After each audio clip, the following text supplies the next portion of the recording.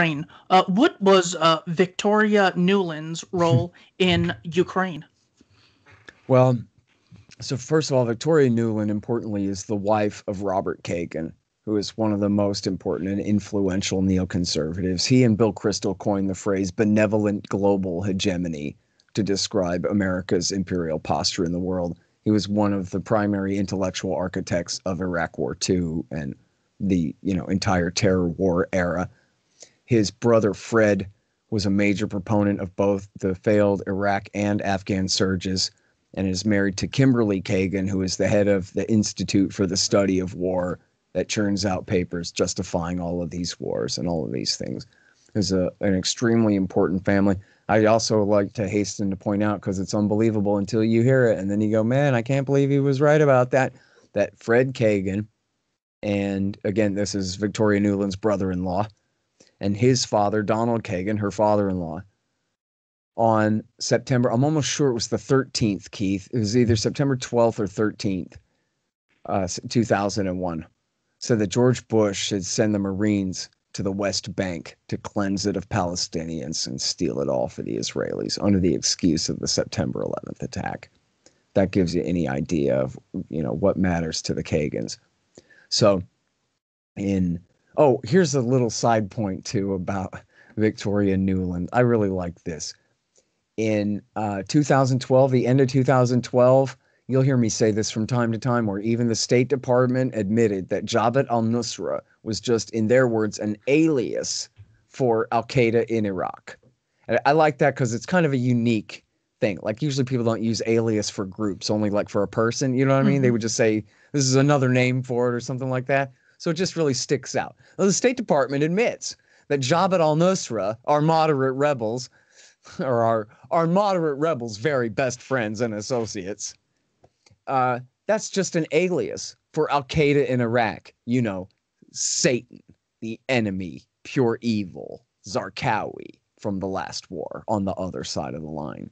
And that press release from the State Department, byline, Victoria J. Nuland. I just like that. I think it's funny. Anyway, not that she would be against the policy. She's just saying. Now in 2013, the United States and the Europeans had a big meeting with the president of Ukraine, Yanukovych. And he was the pro-Russian leaning guy from the Party of Regions from the eastern half of the country. He'd won a democratic election supervised by the European Union in 2010. And he was the guy that Paul Manafort was working for, that all the Russiagate liars tried to pretend that Manafort and was a Russian agent, and his tie to this guy was the proof. If anything, Manafort's association with him raises suspicions. It's not proof, but it certainly raised suspicions that Manafort was actually CIA and was working very hard to get Yanukovych to do what the Americans wanted him to do, rather than, your obviously question-begging, ridiculous Democratic Party conspiracy crankery about Russia, where all of this must mean that Putin is directing it all against us. And the conclusion always has to come first there. But anyway, they met with this guy in, I'm going to say it was October, maybe it was November of 2013. And he was supposed to sign a new trade deal with the European Union. And the deal was they changed the deal on him. Once he got there, they said, okay, the deal now is if you sign a deal with the European Union, you can't sign a trade deal with the Russians.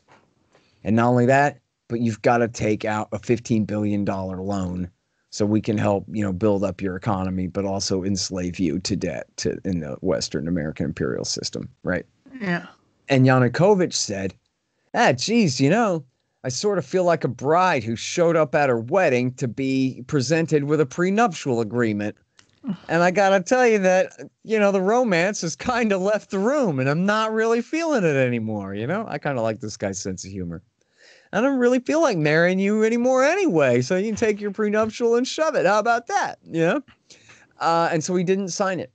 He went home. The Russian deal was, we don't care if you have a deal with the EU. You can have a deal with the EU too. And by the way, we'll give you a couple of $1 billion instead of loaning you 15. So why not sign a deal with us? So he did that. He rejected the EU deal. And then this led to a massive protest movement among Ukrainian nationalists in the west of the country and in the capital city of Kiev. And the thing of it is that, you know, I don't think it's that they really were so intent on joining the EU, that they were just so pro-German and so pro-American that they really wanted to tilt hard to the West. I think really they were more independence-minded, the protesters themselves. And their problem was they saw this as a capitulation to Putin, that Putin wouldn't have wanted to sign the deal with the EU, and they would certainly rather be with the EU than the Russians, at least. The country's very divided in Russian speakers in the East and Ukrainian speakers in the West. And in fact, even that's oversimplified, because under communism, they outlawed Ukrainian. They tried to force everybody to speak only Russian. So there's, all kinds of horrible legacies of communism and of World War II, which we'll get to in just a second, because when the protesters came out in November and through December of 2013 and into January 2014, they were joined by a bunch of Hitler-loving Nazis from groups like the Svoboda Party, which had previously been called the Social Nationalists. Get it? The Social Nationalists, right? And Right Sector and the Azov Battalion and these other groups. And these are the proud grandsons of the Galatian SS, who helped fight on the side of the Nazis during World War II and helped to precipitate the Holocaust against Jews and Poles there. And so, in America, liberals and conservatives call each other commie and Nazi all the time. Over there, they really mean it. And it's true. Yeah. In fact, I saw a thing where a crowd of Nazis beats up an old woman who is kneeling in respect, like laying flowers at the feet of a statue of Vladimir Lenin. Like, yeah, okay, well, she is a communist and they are Nazis. Like, okay, that's not hyperbole. Like, that's exactly just like in the insult, these are pretty stark divisions, man. Many of them remain. Now, the American goal is to run off with Ukraine. And the thing of it is, man, before I tell you about Victoria Nuland's phone call, let me tell you about Gideon Rose. Gideon Rose is the editor of Foreign Affairs magazine, which is the journal of the Council on Foreign Relations, the most prestigious and oldest foreign policy think tank in America, founded after World War I by J.P. Morgan's guys. And Gideon Rose, in, I'm going to say early in the second week of February of 2014, went on the Colbert Show. This was back when he was a comedian on the Comedy Channel, before he became back when he was a conservative character and was funny, before he was himself just a plain old liberal and was not. But anyway, I don't know whose idea this was, to put Gideon Rose on the Stephen Colbert Show to explain that this is what we're doing here. It's kind of a weird kind of a press release. But he says, look, we're overthrowing the government of Ukraine. Here's what we're doing, Stephen, is we've got to, you know what, I might have got this wrong. This might have been just after this coup. This might have been like 2 days after the coup or something. Forgive me, it's been, 8 years, 7 years. I can't do math either. But anyways, right, just either right before or right after the coup. And he's saying, so look, the deal is, Stephen, is Ukraine is like Russia's girlfriend, and we're trying to steal her away from him. Ukraine is like Robin to Russia's Batman, and we're trying to break up the partnership. We want to take Ukraine away from Russia. And we think that while Putin's distracted with the Sochi Olympics, that we can get away with it and he won't be able to do anything about it. And on and on. You can watch the video. It's still online. It's really instructive. See, if we move fast enough, Keith, it'll just work. And Putin, he won't be able to do anything. Now, I know the rest of the day, all of the rest of the time we spend pretending that Vladimir Putin is the most brilliant and malevolent genius in the history of mankind, responsible for every election result everywhere in the world, whether we approve of it or not, And everything that everyone thinks about every topic, too, is all because Vladimir Putin told them to. And everybody knows that. But in this case, that dumb son of a bitch, we're going to steal his Canada away from him. And he's not going to do anything because we assured ourselves of that. Uh-huh. Great, guys. Good thinking. Okay. Now, we find the exact same kind of garbage coming out of the mouth of Victoria Nuland, Robert Kagan's disgusting wife, on the phone. She was the Deputy Assistant Secretary of State for European Affairs, which is essentially the ambassador to the European Union. And she's on the phone, intercepted, busted on the phone with Jeffrey Pyatt, who was the ambassador to Ukraine at the time. And it's pretty obvious, although nobody can prove it, I guess, that the Russians intercepted the call and then they placed it on YouTube. Now, this is a famous call, Keith. Everybody knows about this because on the call, Victoria Nuland famously said, well, F the EU. And the F word is a bad word. And even though this was huge news, I mean, I really don't know exactly how this happens. It almost makes you wonder if there's like some kind of black magic dust that they sprinkle over a voodoo doll or some kind of thing to just make everyone just adopt the exact same line and repeat all the exact same phrases, you know, when it comes to these kinds of things. The new normal. Yeah. Yeah, the new normal. That's a great one. Yeah. And I'm sorry, because I lost my train of thought off on that tangent about what it was that she said that was such the cliche there. I'm sorry, I'm an idiot. But just anyway, the point being that she's essentially saying to Pyatt, about the F the EU thing. Such an idiot. Somehow they got every media person in the world to pretend that the only newsworthy thing about that phone call was that this diplomat had used a bad word on a private phone call. Oh my God, F the EU? How offensive. Oh, well, all the ladies in our sewing group have never been so scandalized or something, right? But then they never said, well, what was the phone call about? And why would Vladimir Putin bother posting it on YouTube?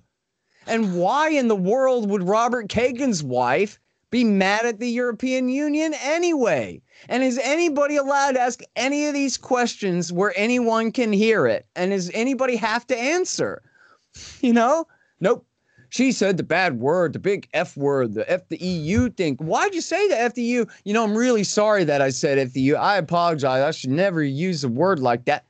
It's just like with Madeleine Albright. You said the price was worth it to kill 500,000 children.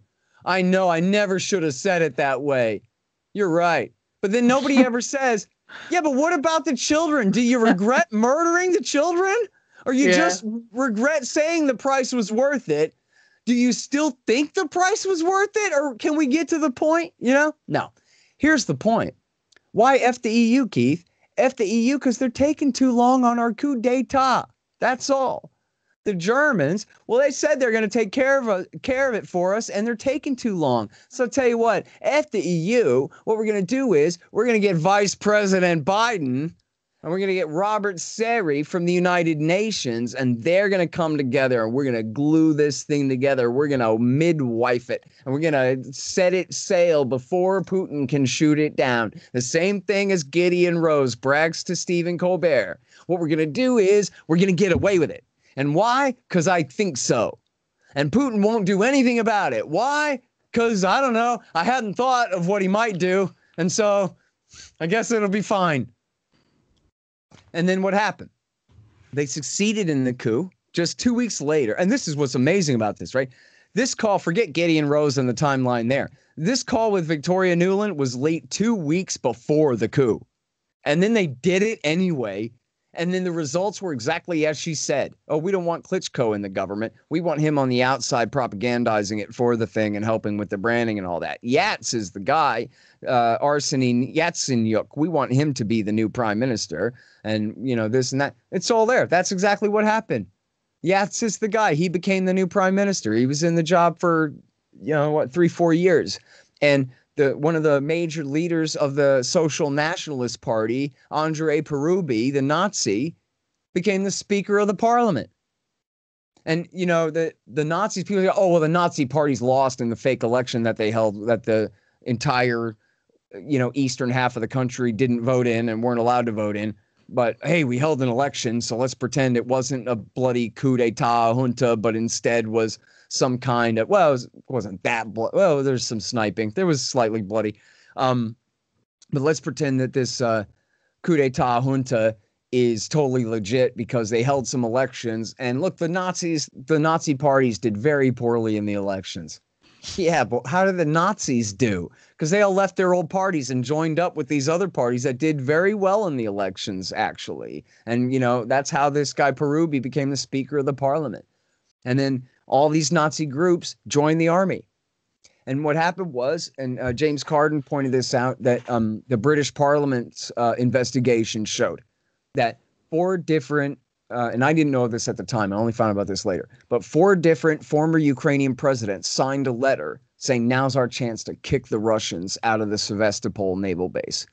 Well, that is their only 52 week a year warm water naval port.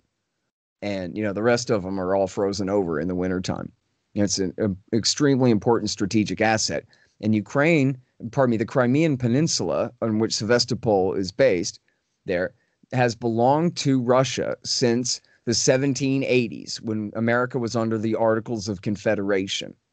And, before Florida was part of the Union. And the only reason it ever belonged to Ukraine was because in 1954, after Stalin died, Khrushchev, who was from Ukraine, needed to consolidate support with the Ukrainian Communist Party. And so he gave it to them basically by decree. The premier of the Communist Party of the Soviet Union, the general secretary of the Soviet Union, decreed that it belonged to Ukraine now. Then when the Soviet Union fell apart in 1991, they made a deal that said, what the hell, you guys can keep it just as long as you protect the rights of the majority ethnic Russian population there, and as long as you let us keep our naval base at Sevastopol. So now, after the coup, they go, come on, let's kick the Russians out of the naval base at Sevastopol.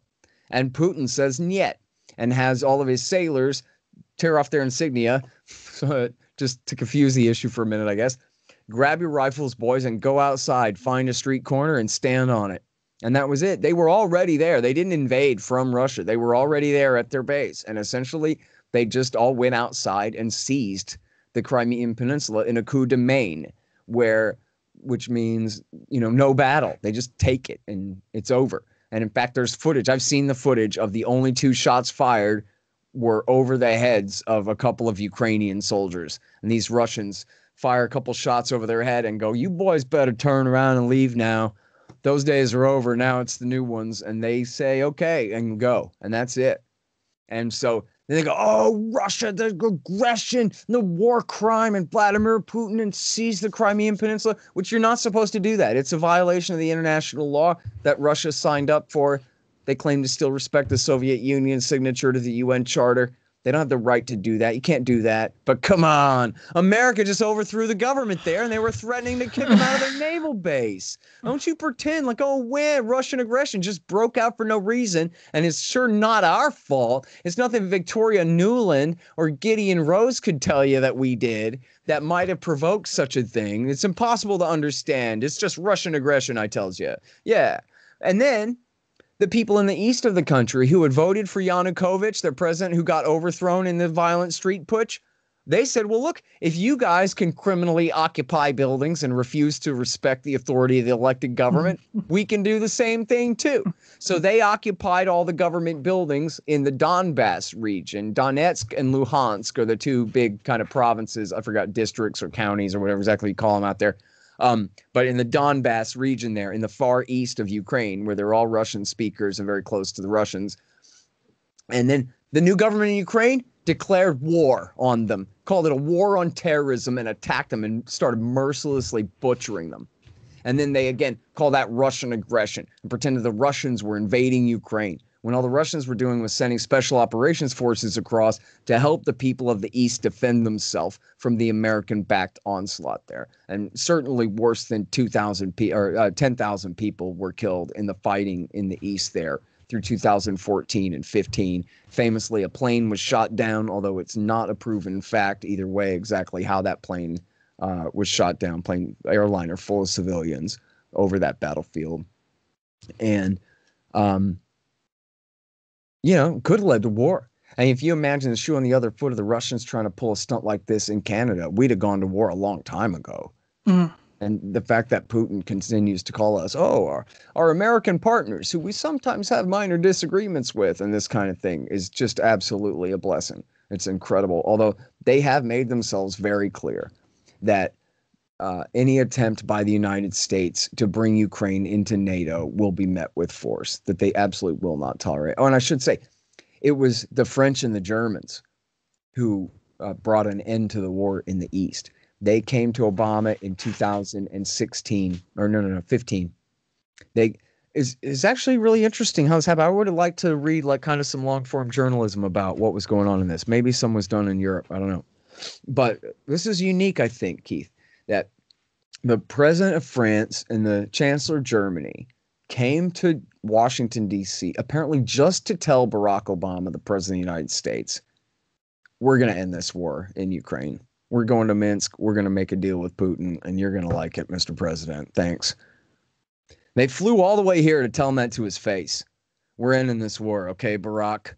And he said, okay, fine. And then they went to Minsk, and the first deal somewhat fell through, and then they did Minsk 2. I think this was before Minsk 2, actually, that they did that. And then, so that thankfully brought an end to the war. I mean, there is still low-level fighting there, but extremely low-level compared to the way it was in 2014 and 15. It's just a catastrophe. And then you can read in The Intercept, man, about how, tell me you're surprised about this, that a bunch of jihadis from Syria, the CIA's guys, were traveling off to Ukraine to fight with Ukrainian Nazis in the military against the Russians and kill some Russians. That's the way the USA does business, I'm afraid. The book is Enough Already, Time to End the War on Terrorism. Visit Scott at antiwar.com and the Libertarian Institute, where I am also a contributor. Scott Horton, thank you so much for your time. Absolutely. Thank you, Keith.